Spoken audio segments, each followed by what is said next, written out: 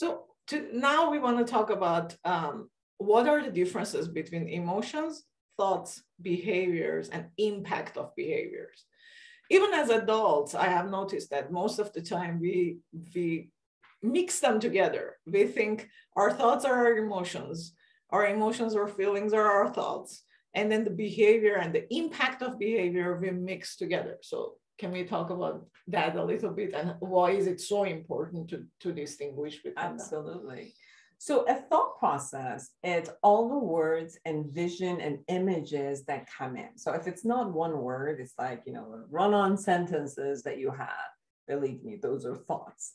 And thoughts can become like formulas, or like, if this happens, that happens. They could become if-then formulas. They can turn into belief systems. The way that a thought process becomes a belief system is when you generalize it, right? So if I just say, I like to open my hands is something that I like. It's my thought process. But if I say all human beings open their hands like that, now it's more like I generalize it and it becomes a belief system. So we form belief systems about ourselves and the world consistently.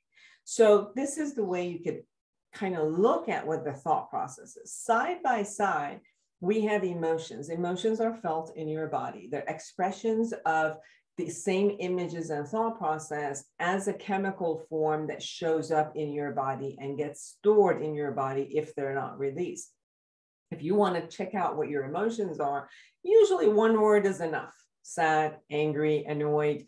And then emotions also becomes more sophisticated based on thought process. So original emotions that we're kind of born with are joy, anger, fear, sadness.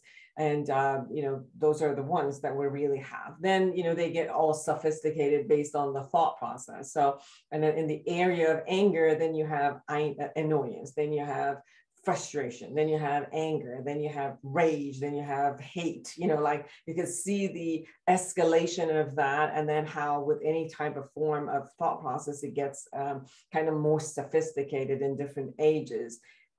So if you wanted to recognize your emotion, you check into your body and one word shows up for you, and that's your emotion. Action are words, our body language, our strategic ways of doing things that we do.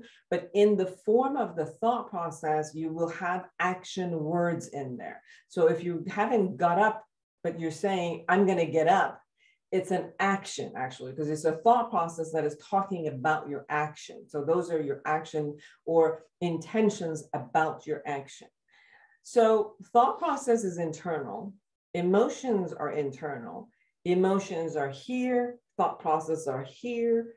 The thought process are electrical pulses that show up. Feelings are more electromagnetic fields that show up. These are internal. Actions are, these two become external. So it's your way of communication to the world. It's your action to the world. And impact is outside of you, is whatever your thought process, your emotional and action created a result out there with another human being, with a situation. So if my intention, which is a thought process, and my emotion is aligned, like if I want love, but I'm angry, my love is not going to get expressed. But if I want attention and in a loving hug, and my emotion is also love and joy and openness, then my action is aligned with this, which I'll come in with a smile and open and say, can I have a hug?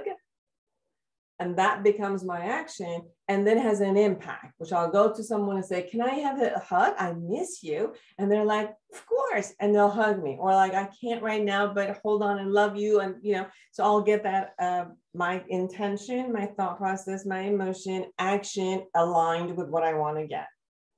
But if something I want, I don't get, I can always come back and look at which one of these were not aligned. Mm-hmm. What part of me was thinking something, but feeling something else. And those two were giving mixed messages. And in my action, it didn't show up as that alignment to get what I want. So that's how we can regulate ourselves. Now, that doesn't mean that everything I want, I can create. That'd be really nice.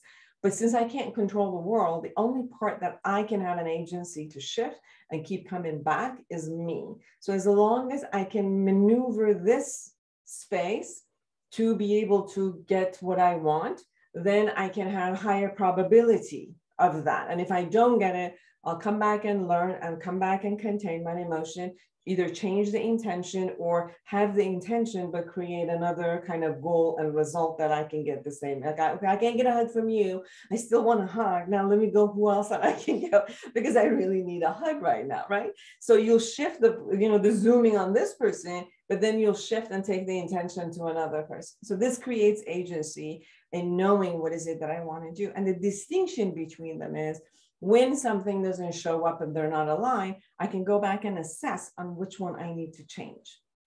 So let's talk about students, because students are going to have a lot of issues with this. Let's say the example we used on the other video, a student comes in and they throw the backpack on the floor and they start acting out. And we are trying to figure out or help the student figure out, is this their emotions, their thoughts? Is the action aligned with what they were thinking or feeling? And are they getting the result they want? Obviously, they are not getting the result they want, because I don't think the result is I want my teacher to get upset with me. The result is I want attention, probably. So how can we do that? Can you explain on this situation what might, because we don't know, but what might be the thought, the emotion, and why do we behave the way we behave? So it could be a probability of, I'm angry because I'm not getting what I need. And maybe I was upset with my mother because they didn't give me an attention. And I come in and I see the teacher doesn't give me an attention. So I think I'm going to make an entrance. I'm going to be loud, because if I'm loud, I'm going to get everybody to attend to me. So then the person comes in and tries to get the attention. And then the other student doesn't look at him and the teacher is busy. So tries to be loud, throws something, and then watches to see what kind of reaction shows up. Well, obviously that kind of a reaction will not be positive, will be negative. If he gets the attention, he does partially get it. He wanted attention.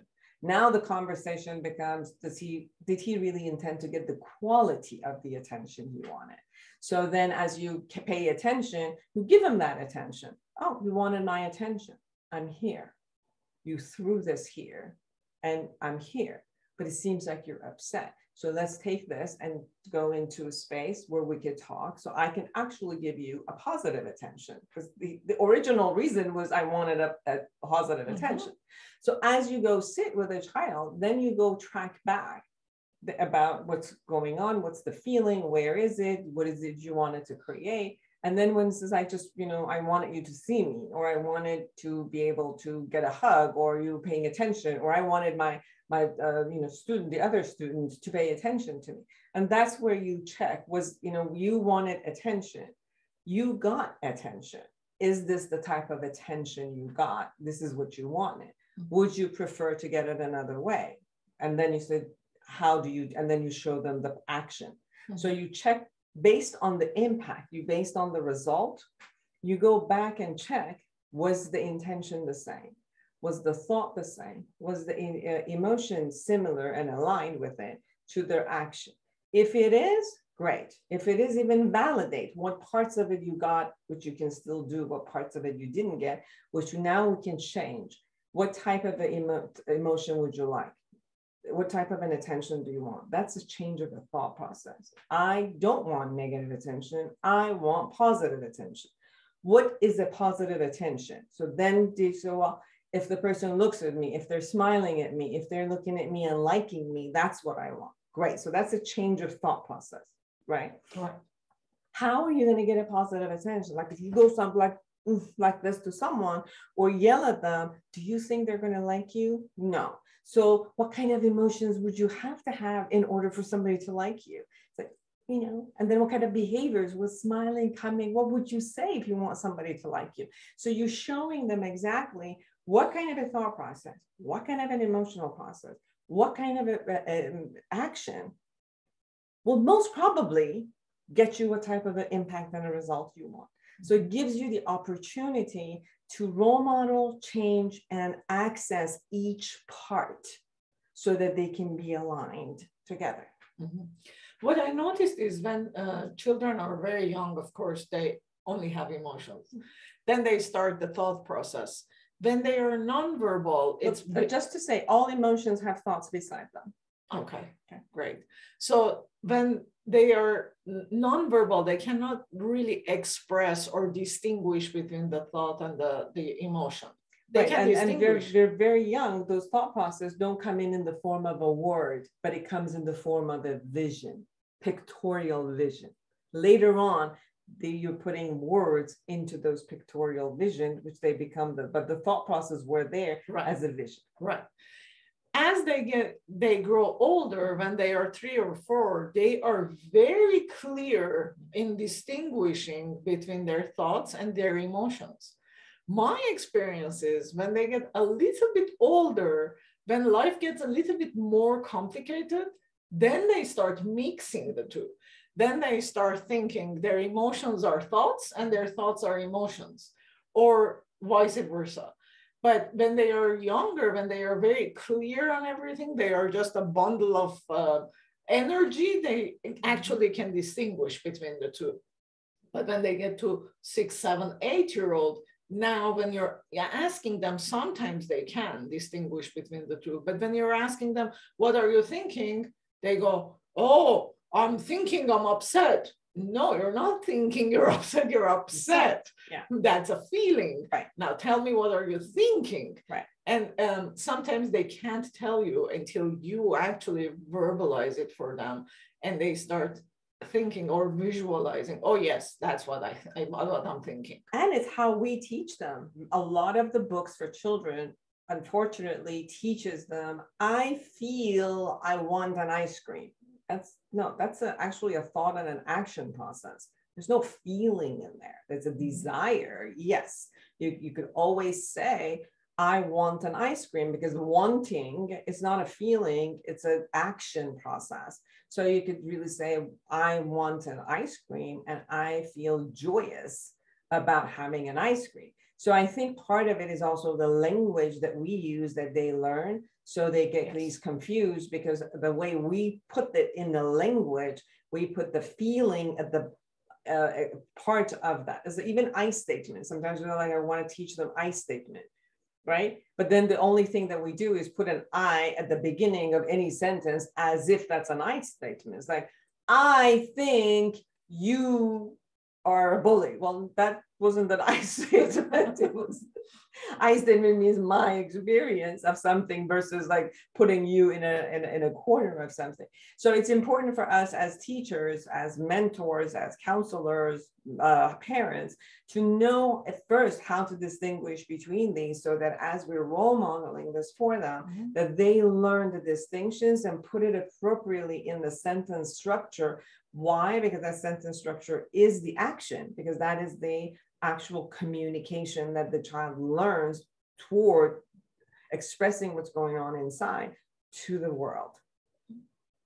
Okay, coming back with other material.